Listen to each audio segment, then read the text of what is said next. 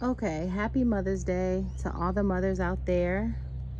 It is Sunday, May 12th, and this is Eve with BlackYard Gardens. And I kind of did a food forest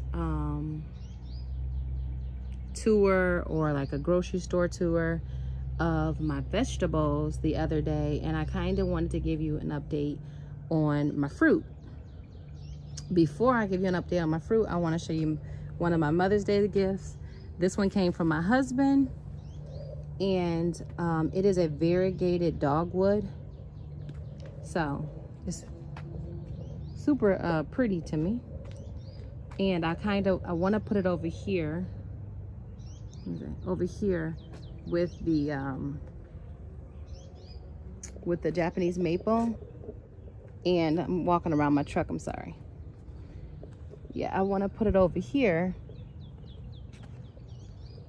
somewhere in between the Japanese maple and the boxwood. The boxwood needs to get cut down a little bit. It's kind of overgrown, but they're really pretty. And I think that variegated dogwood, it grows about 4 to 5 feet. So I think it'll look really nice with those in that area. Now that's my idea. We'll see where it actually ends up.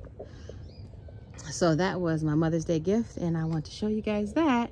But otherwise, let me go over what I have that hasn't been planted yet, but they have been kind of up potted. So this right here is a boysenberry. And the boysenberry is a mix between blackberry, raspberry, and I'm trying to think if it's like mulberry or something. But it's a mixed kind of berry right here. Then I have this one is a Chester thornless blackberry. We have 2 honeyberries. Here's a honeyberry and another honeyberry. So they come in Mr. and Mrs. And at least that's what they say. They say the male berry, that one's a berry blue right here. And the Mrs., I'm trying to think of what kind she is, but she is a Borellus honeyberry. And the honeyberry is supposed to taste like a mix between, a little bit more sour, but a mix between a blueberry and a raspberry. But they say it might be a little bit more sour than that. I have 2 grapes here. Here's one grape and here's the other. One of them is, let me see. Oh, that's my elderberry. Okay. This grape is my seeded Niagara grape right here. And this one is my Concord, and that's seeded as well. Back here, right here, this is, I'm trying to think of, that's a goji berry. No, that's my Nanking cherry. And this is my, is it goji? Yeah, goji berry, I'm pretty certain. They're like little tiny baby twigs. I don't know if they'll make it, but I bought them out of Tractor Trailer Supply, these 2. But we'll see if they make it. I got a couple maters up here. Right here, this one, you're supposed to have 2 elderberries. So if you see here, it's coming from down here. This is my grape behind it, but this is the elderberry, and it is starting to leaf out. And that one, it looks like, is the Adams. And over here, this elderberry is the John elderberry. So you're supposed to have 2. The next thing I want to look at are my other blackberry canes are down here, and I'm trying to think of which I up potted in here. Oh, hold on with me. This is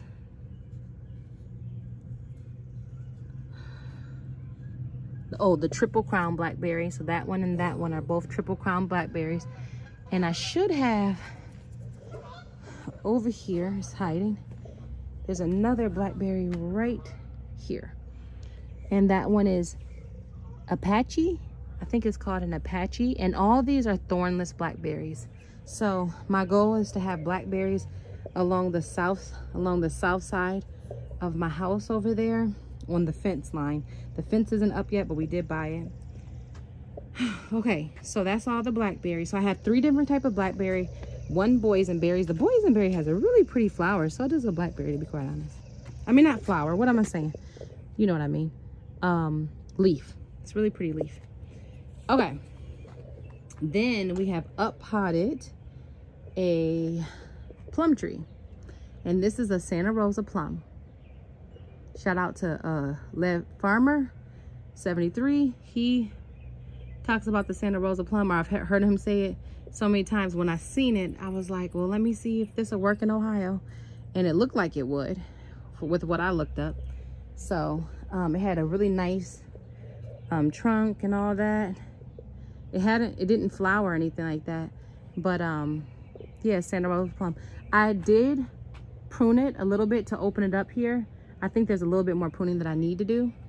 But so far, it looks really good. This is a country sweet peach.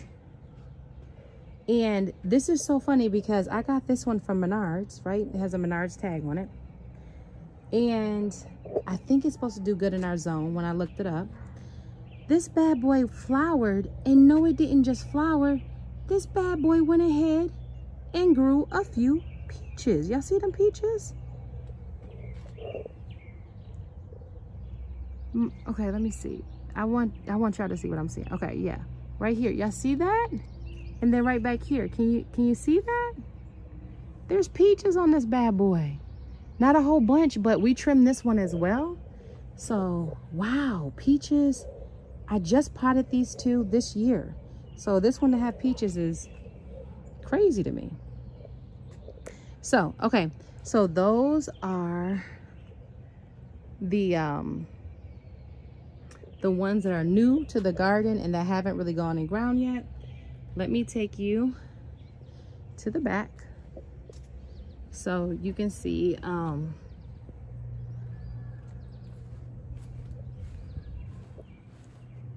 I don't have any fruit over here because my trash cans go over here. I just like this area to look pretty. My house got some moss on the side, so it's not as pretty as what I like, but it looks pretty. These purple flowers are Purple Sensation, and they're allium flower. I love them. They're gorgeous, and I'm gonna get some more of them. That wasn't part of the food forest, but I love it, so just letting you know. Okay, this is the only blueberry that I left in the ground, so you can see it coming up right here, and then it's flowering right here. So we should have blueberries from that. And then it's also got leaves growing in from where I cut it off down at the bottom.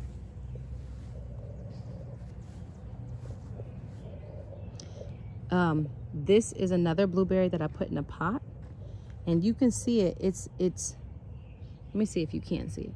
Okay, so it has the flowers, and you can see that it's growing blueberries. They're actually starting to turn blue. So it looks really good. It looks much better than it did last year. We ate like 1 or 2 blueberries, so it's doing much better than what it did last year when it's in the pot. And I've heard that from plenty of people, that them being in the pot is more beneficial and it grows better. I'm not sure what this black end is here. If I don't figure it out, I'll probably just cut it off because I don't want it to hurt the rest of the plant. So the plant in general looks really good, and I'm really grateful to have blueberries this year. Right here is our raspberry patch. They have little canes coming out here. I think these are the primal canes, the ones that are first year, and then the floral canes over here, the second year canes. And hopefully I didn't mess those names up, but you can see that they're starting to flower, our raspberries. So we'll have raspberries soon, and then you can see more flowers over here. And then you can see the rest of the patch is over here. These are all raspberries.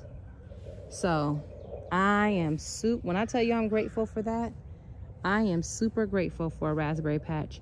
That's probably one of the most prolific fruits that you can put in the ground, and then it grows all over the place. You might have to build a little wall around them so they don't, the canes will come up every year.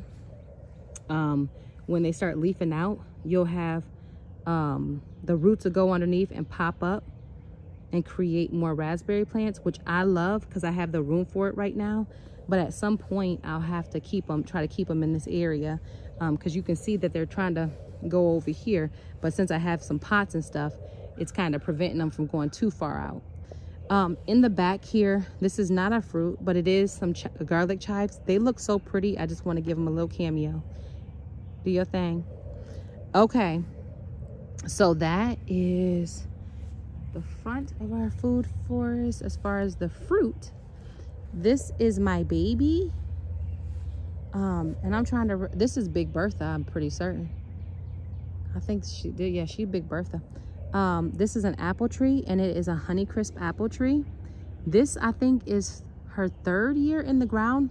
She goes up pretty high. I need to trim her down just a little bit so that she's manageable for the yard. But Big Bertha over here, this baby over here actually got fruit on it. So let's see if you can see. Can you see that? Let's see, there you go. You can see. And then there's more over here. So far, the most that I've gotten from this tree is 1 apple. I don't think it was last year. I think it was a year before. So she's got more of an open center. At least that's what I was going for. Now I trim her myself, and she needs more trimming. I'm scared to do too much, but it's my beginner status, so just be patient with me and I'll keep going with her. Right here, she's on tilt, and this is our peach tree, Bumadine. And Bumadine is no joke. I need to she's so tilt. Look at here goes the apple, and here goes Bumadine, my peach tree. This is a Red Haven. The one in the front was, again, a Country Sweet, and this is a Red Haven peach tree. So yeah, let me show you the peaches. Let me get you in there. Can you see those? Yeah, peach. Let me see, if I turn right here, you can see peach. Yeah, right here. And they're all over the place. And let me see, they kind of, when they first start peaching, like the peaches come out, they look kind of green, so it's harder to see them. But yeah, it is starting to peach up, and I can see them all the way up here. So she's not as tall as the apple tree, but she's been in the ground for I want to say 2 or 3 years as well. I have to look at it, but I want to say this is her 3rd year in the ground, because they have nice little stalks or little root trunks. So if we turn from there, look at a pretty flower. If we turn from there, let's go over some more fruit. We have a peach sorbet in the I actually showed you this one. We have a peach sorbet in the wine barrel right here. So my peach sorbet is another blueberry plant, and you can see them starting to turn blue, but you can see all the flowers on it. Now let me just tell you something. This bad boy got maybe 2 or 3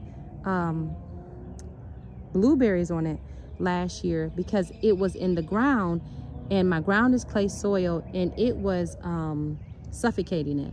So now I took it out, I'm fertilizing it, it's getting watered, it does so much better in container than it does in the ground for me. And then this is chocolate mint. Smells so good. Smell-o-vision. Smells so good. All right. And so that is, let me see, the back of the fruit. Let me see where I can take you. Okay. Over here, I haven't named her yet because she is a multi-grafted apple tree. And when I, a bug flew in my throat. Sorry about that, guys. When I say she is a multi-grafted apple tree, she got so many flowers this year. I don't even, let me think. She got so many flowers. There's so many apples. Let's see if I can just kind of give you. There goes one group of apples. There's apples all over the place. And then my daughter was out looking and she said, Mom, did you see the ones that are larger? So let's, I'm trying to think of, I think there's Jana Gold in there. There's Golden Delicious. I want to say it has about 5 different kinds of apples, but let me try to get you in so you can see a couple of them. Okay, stepping in. See that right there? Let's see if I can get you another view. Oh, here goes a really nice looking green one. See that one right there? See these right here?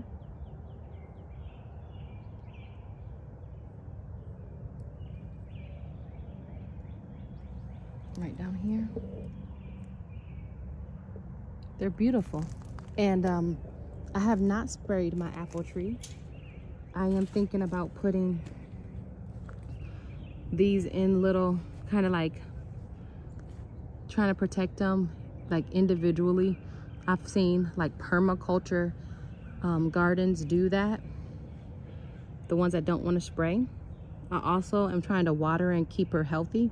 Right under you can see some lettuce, which I think is so cool. It seeded itself. It's so cool. But yeah, she's a pretty girl and she goes up pretty high, and I need to open her up a little bit and take some of the limbs off.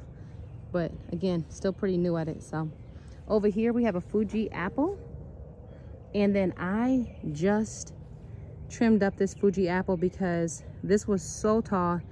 It actually started flowering out on me, and I actually think it started getting fruit, and what happened is it started to take a real big tilt because the wind. So I had to trim her, and I kept her in this shape. It's like she's got a funny shape. So anyways, so that's where we are with our fruit forest for the most part. She is a cherry tree. She is new to the garden. She just got planted at the beginning of this season. But just so you know, she out here in these streets because this bad boy not only got a couple of cherries, one of them has turned color, like it's red. There goes the green one, there goes the red one. So I thought that was super cool. And I'm gonna make sure because this leaf looks sad, so I want to take it off. Okay, and that one did too. Making sure there's not leaf curl on my, I gotta keep an eye because my peach tree, it had a little bit of that leaf curl, and I try to just cut off the area that I seen it on. Anyway, she looks really good. All right, let's take you around the corner, and we have a little bit more fruit in. Over here is where the fence line would be, over here. And I borrowed this landscaping, but this is my neighbor's. It's really pretty.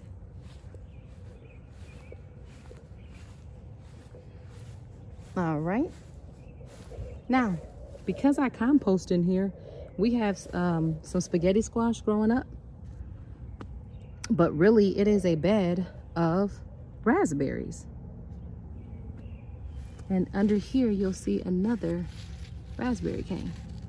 And that one's actually growing up as well. So there goes another little raspberry cane right here. Here's the original cane on this one. Let me see. Oops, there you go. There's the original cane, and then you'll see this raspberry growing up here. So I'm gonna clean this out and get some of the squash out of there. But yeah.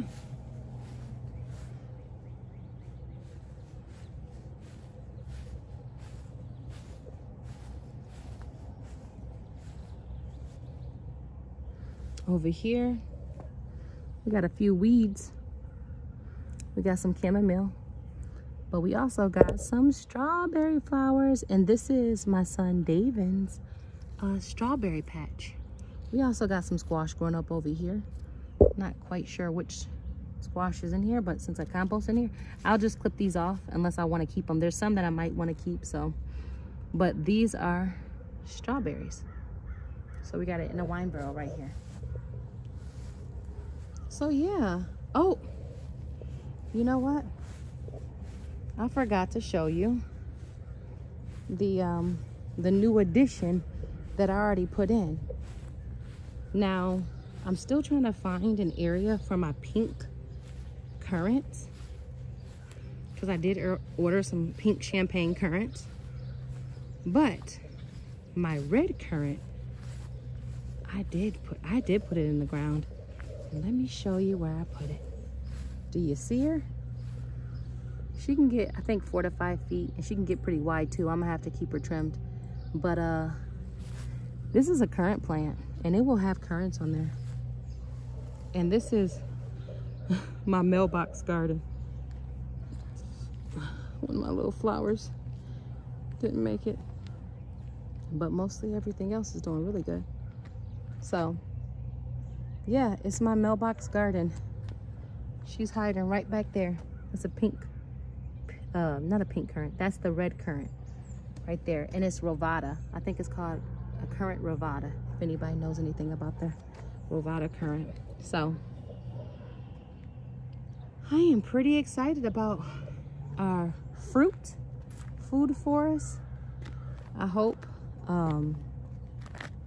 this encourages anybody that's within city limits and that only has around 1/4 of an acre.